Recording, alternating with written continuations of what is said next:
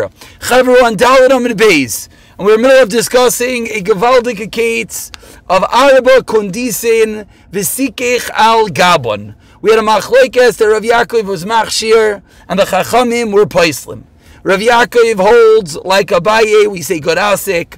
The Chachamim hold like Ravam that you need mechitzos nikarais, and it doesn't work in this case.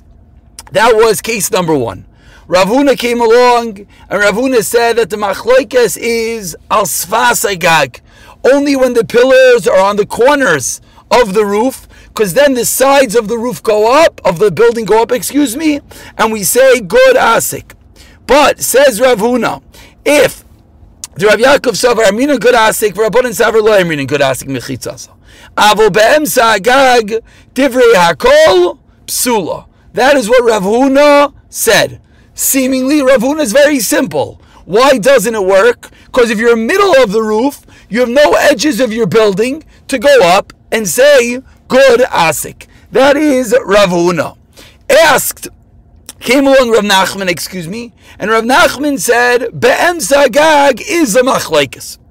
The question is, asks the Gemara, Ibayilu, Be'emsa agag machlokes, aval asfas agag divrei called kshera, Oidilma bein bezu machlokes, said the Gemara, teku. And that is where we ended last night. We ended trying to figure out what would the reason be if these four kondisim, if these four pillars with the schach on top of it is in the middle of the roof, how would you say good asik in that case? So Rashi came along, and Rashi said that each of the pillars is a tefach. So you have one tefach, and each side you're going to have two tefachim with a big space in the middle. How do you say good asik? We didn't really have a good shot how you say good asik in such a case, and we're going to see in a moment, it's not clear if we're even saying good asik. But that is Rav Nachman. Rav Nachman says this machlokes is even in middle of the sukkah. Says the middle of the roof, Says the Gemara Meisvei, no hatzdal kondisim ba'aretz, in middle of the ground, your backyard. You put four poles in the ground. And what do? V'sikech al gabon. And you put the schach on top of it. Rav Yaakov machshir, v'chachamim b'islim. So we have a brisa, explicit, that what? In middle of the ground, if you put four poles with schach on top of it, it's a machlokes. Says the Gemara, this is clearly like whom? Rav Nachman, and not Rav Huna. Explains the Gemara, v'ha'aretz, the ground is the ke'emsa hagag dami, is comparable, is similar to the middle of the roof, and yet the kamachsher Rav Yaakov, and Rav Yaakov says it's kosher. Says the Gemara, to Yufta, to Rav Huna, to Yufta. So we had a machlokes Rav Huna and Rav Nachman. The Gemara proves conclusively like Rav Nachman. Why? Because there's an explicit brisa that says the case of four poles in middle of the ground, and the brisa says we have a machlokes in that case. Do we have any questions? No questions. Beautiful. Yeah, we're good? Someone just give me a thumbs up. We're good. Multiple thumbs up. Baruch Hashem. So Rav Nachman is right. Rav Huna to Yufta. Void. And furthermore, says the Gemara, Be'emsa hu depligi. Seemingly, what else do we see from the brisa? That where is the machlokes? Specifically, Be'emsa. Aval, however, al sfas agag, if it's on the edge, divrei hakol kshera, everyone would hold it's kosher. So says the Gemara, if that's true, leimot avi to Yufta to Rav Huna bitarti. We have a double kasha on Rav Huna. Number one, where do we see the machlokes? We see the machlokes explicitly be'emsa and not al sfas agag. And number two, we see not al Sfas Agag. We see that al Sfas Agag, if it's on the edge, everyone didn't hold is kosher. To Yofta Ravuna Bitarti. Omar lecho Ravuna. Ravuna responds, and Ravuna explains, Pligi be'emsa Hagag, the machlokes Rav Yaakov and the Chachamim. Rav Yaakov saying it's kosher, the Chachamim saying it's not kosher. Is where? Is be'emsa Hagag, is in middle of the roof. Vehu hadin, even though it did not say it explicitly, but explains Rav Huna, hu hadin, the same would be true al Sfas Hagag. It would be the same machlokes. So the obvious question is, why? Why didn't this brisa, did they say the machlokes be'emsa, and now we're explaining that the same din would apply on the edge of the roof? Explains the Gemara an important yesod, but a very important idea, and then we'll explain it outside. Why did the brisa say explicitly that they're arguing be'emsa Hagag? Because this teaches the fascinating chiddush of Rav Yaakov, that what? De'afilu, even be'emsa Hagag, nami machshir. So says the Gemara, why do we say explicitly that they're arguing be'emsa in the middle of the roof? Because that teaches you the biggest chiddush. Because that's the case, and you know what? It's such a big chiddush, no one understands it. I don't understand it. Do you understand it? I don't think you understand it. We explained that Rav Yaakov is very hard. If they're arguing in the middle of the roof, I have 4 poles, I don't have good asik. Rashi explained the starting, and we're going to say a little bit more in a moment, and tomorrow we're going to get the full explanation of this. But says the Gemara, that's why the brisa says this case. Before we go a drop further, which is going to begin to explain this machlokes, I would like to speak outside where we're holding to get the flow of what just happened. We had a machlokes Rav Nachman versus Rav Huna. The machlokes was, where is the machlokes? Rav Yaakov and the Chachamim. Rav Huna said they only argue on the edge. Rav Yaakov said they also argue in the middle of the roof. We asked, concluding yesterday's shir, when Rav Yaakov said they only argue in the middle of the roof, is that exclusive or is that inclusive? Do they also argue on the edge? And we said teku.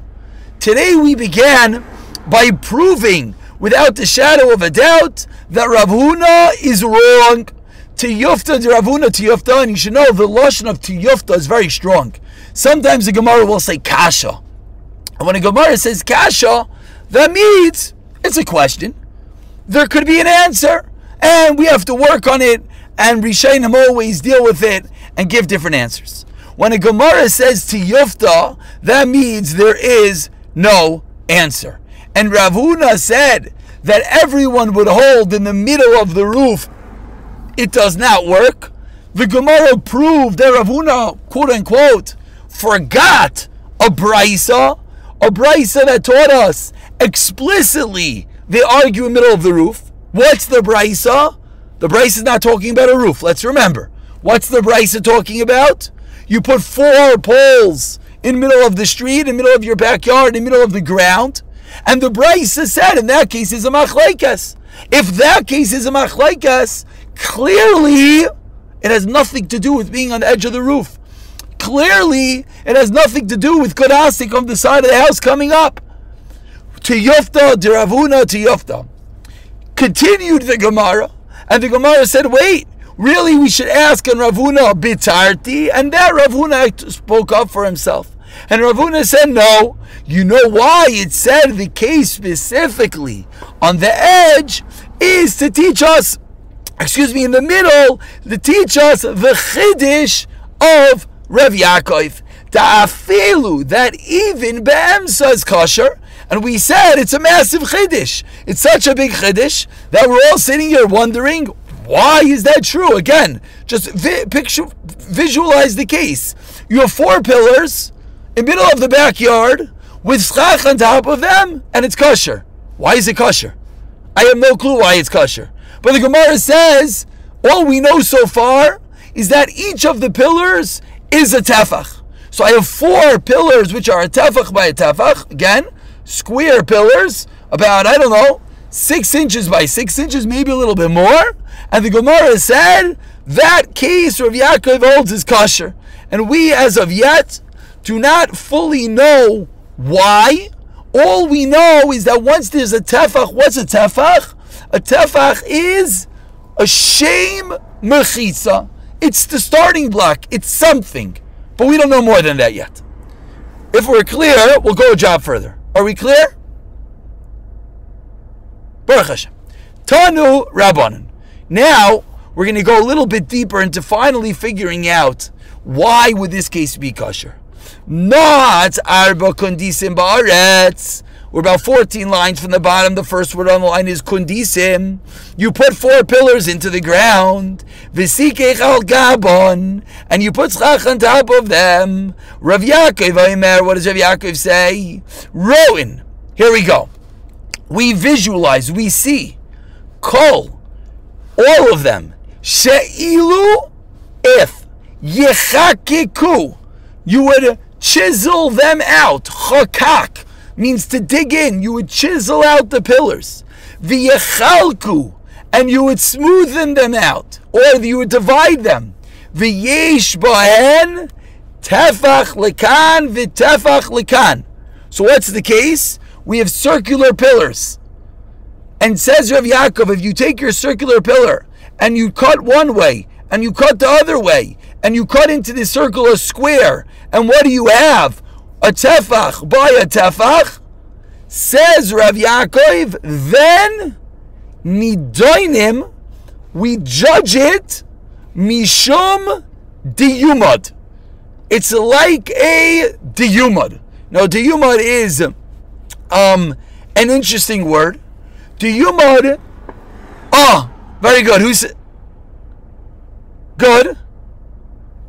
Very good. No, what's the case of diyumad?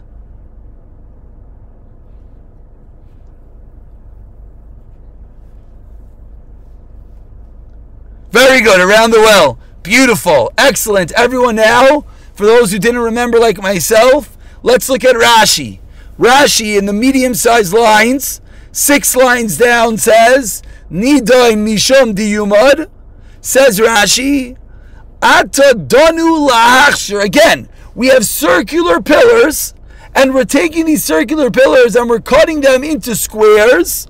We're done. We judge them lahachshir, to make it kosher, kidin, like the halacha shamru chachamim leinyin pasei birois. When we had a well be'erevin and we wanted to create a situation that you could carry out of the well, but there's oiler regalim, there's people traveling, you can't just build a fence around the well.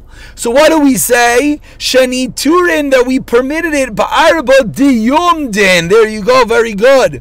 These 4 diyumdin, these 4 L-shaped beams, and on the 4 corners, if you remember, the picture is, you have that circle in the middle, and then you have the L's around the 4 corners with the circle in the middle. Those L's are the diyumad, and those are Val Shem, says Rashi. Sheyesh the kol echad shtei mechitzos. Each side has 2 mechitzos, because again, this is 1 mechitza, this is 1 mechitza, 1 mechitza, and 1 mechitza. Karilu diyumdin, which comes from the word dayoy amudin, which means shnei amudim. Very good. Yes, Shashi, I like that. You use the corners of your Gemara. Picture that in the center of your Gemara you have a well, and the 4 corners of your Gemara are the 4 diyumdin. These 4 corner pieces, each one is a tefach. We said then you could carry in the middle. It's completely open in between. Because it has a tefach, then it's enough. It has a shame mechitza, and it permits you to carry. Vim lav. And if not, let's go back into the Gemara. We're going to read to the two dots, and tomorrow we're going to pick up from this point and do it again. Vim lav ein nidayin. Yeah.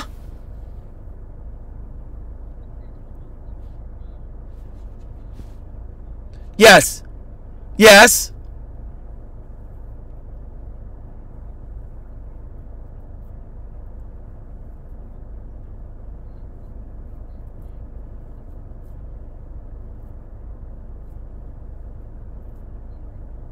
Very good, very good. Perfect, Shashi. Continue.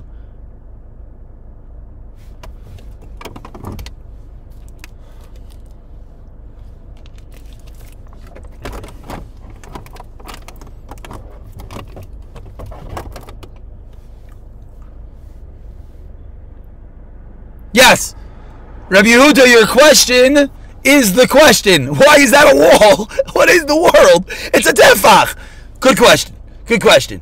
Let's just read the next line, then we're going to stop, and tomorrow we're going to pick up and get more clarity on this. Vimlav ein yaduna misham diyumad.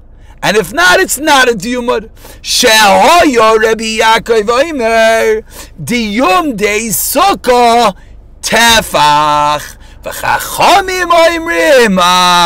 Rabbi Cooper, this is what you pointed out the other night. This doesn't fit with the Chachamim iPhone 7. V'chachamim oimrim ad sheyushtayim kil chasan u'shlishis afilu tefach.